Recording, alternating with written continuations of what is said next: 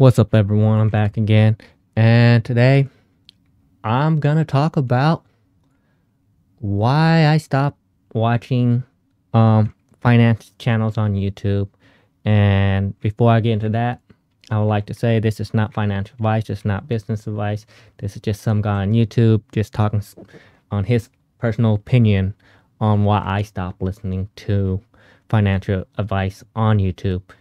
And the one of the main reason is they don't give advice from their personal aspect. They give a generic advice, and everybody's financial journey is different, and it causes me to think, hey, if they're giving a generic, it's for the generic population. But you can't really talk financial, help someone financially on YouTube without really talking to them.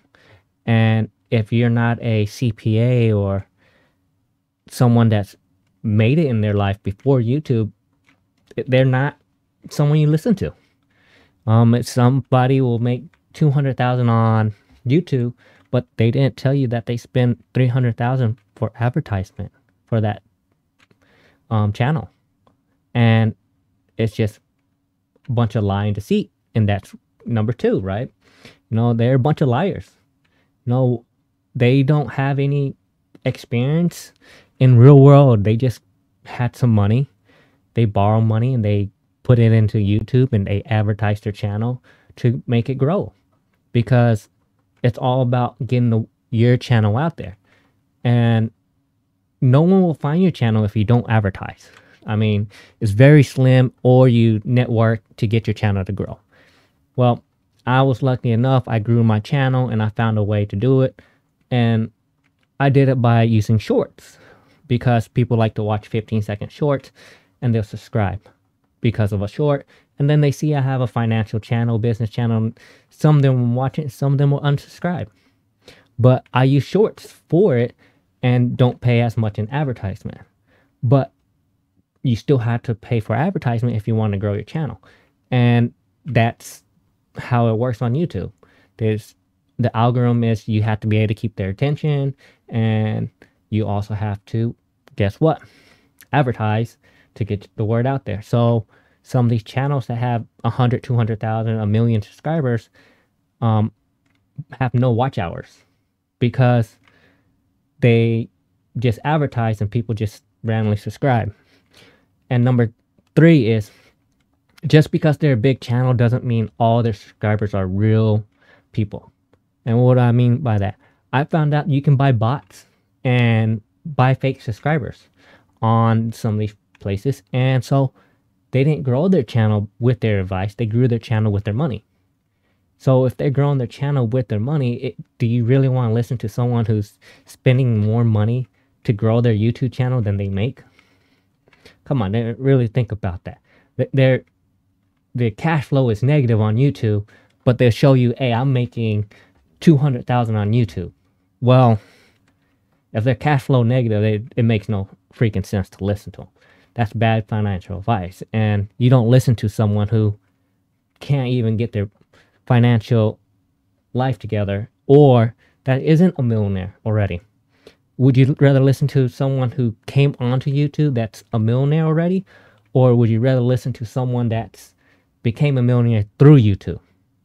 And in my personal opinion, I'd rather talk to someone that became a millionaire before they went on YouTube and financial advice. Because there's some investors or stock portfolios that I listen to on YouTube, because, they're Gen X dividend investor, right? He's a very good one. He talks about the stocks. He talks about why he invests in it. And he gives his personal opinion on it. And he comes from a very strong background where he was a, very successful person. Now, why should you listen to someone like me? You shouldn't listen to someone like me unless you want to replicate what I have done. I saved up enough for retirement that I don't have to invest no more in retirement.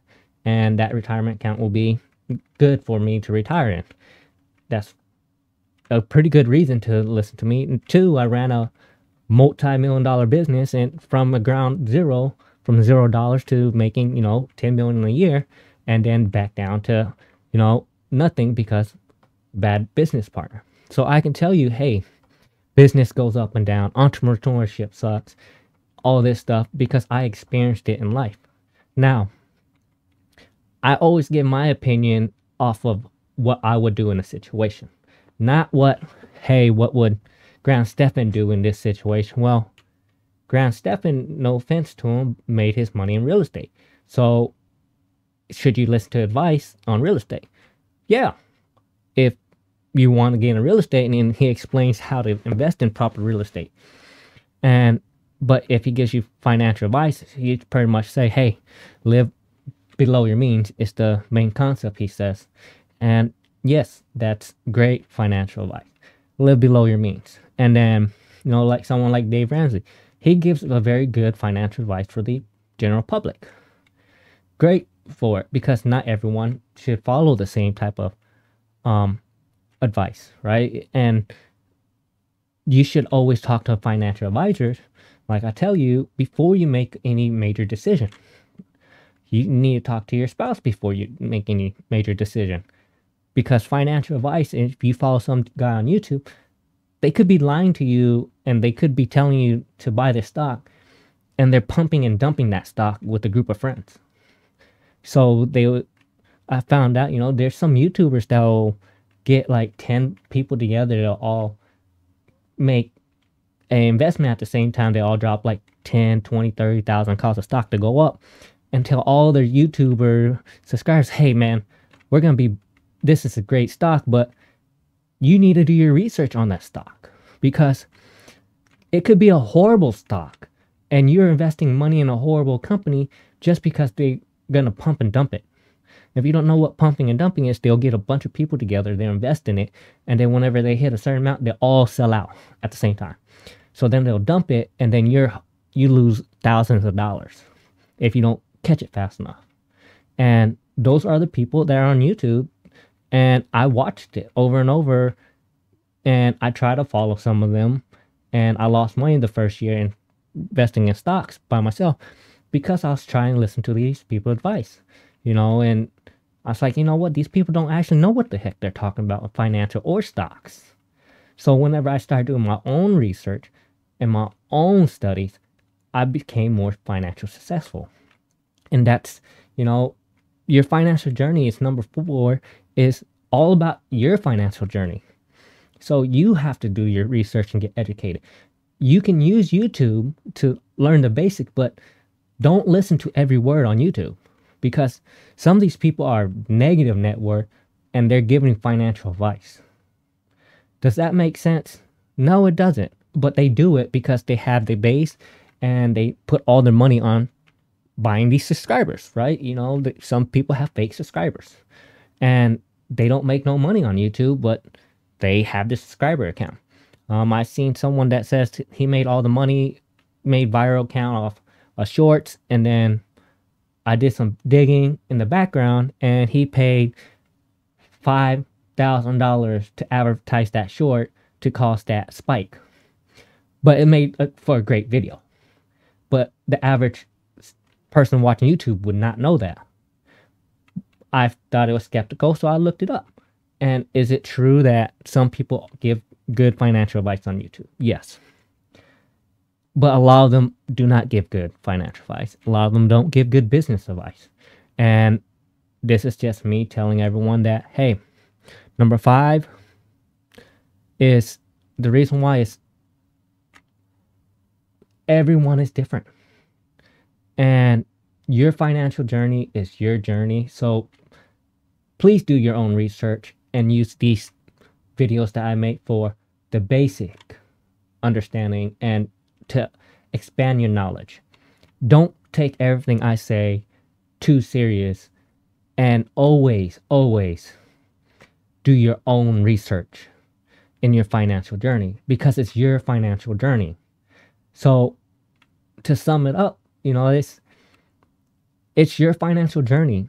You should be using YouTube and not following it as a Bible, not following it like it's the way you need to do it. It's because everyone's financial journey is different.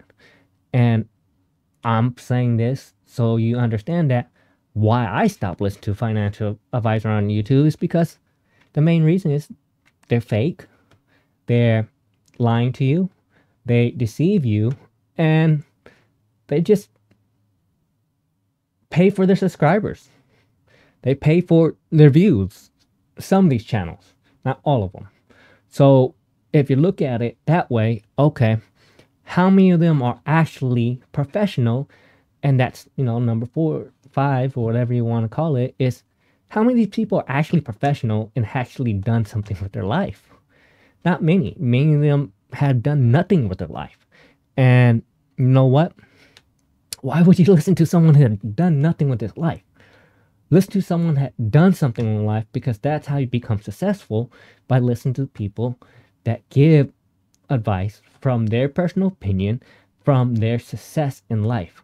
Not, and also don't forget from their failure in life, so you know what not to do. I can tell you a lot of things not to do in business.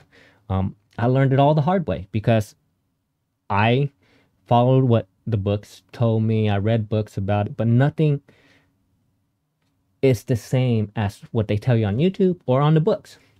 And the best example to say, have anyone ever studied with people on YouTube with their ideas, and then for a test, and then you can do everything on YouTube video, but when it comes to the test, you fail. Why? Because you use a generic thing that they made, but the best way to study for your test is using your teacher's notes, not some random person on YouTube.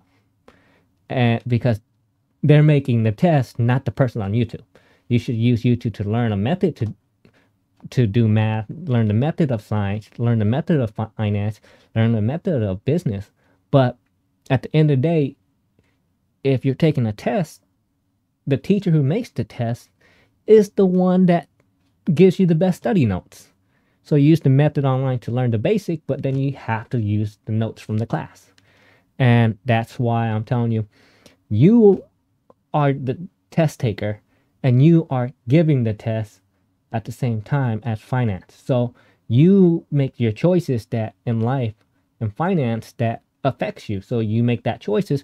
And if you listen to some guy on YouTube say, hey, I only pay $10 a month for my Tesla, and then you find out, no, it's a business expense. He did all these loopholes for tax advantage. Well, you can't do that. And then it counts on what state you're in. Because let's say you did what some of these YouTubers did, and then you find out it's illegal in your state. Okay, now you're in trouble. So some of these tax loopholes, tax deduction, these finance advice may be illegal in your state. That's why I tell you, talk to a financial advisor, because that's their profession. That's what they do. So before you listen to financial advice on YouTube, make sure you always talk to a financial advisor, CPA, or bookkeeper. I found out that I got a new CPA or a new bookkeeper that my old bookkeeper was labeling everything wrong. So now I have to pay thousands of dollars for me to fix my books because the person who was doing it didn't do it properly.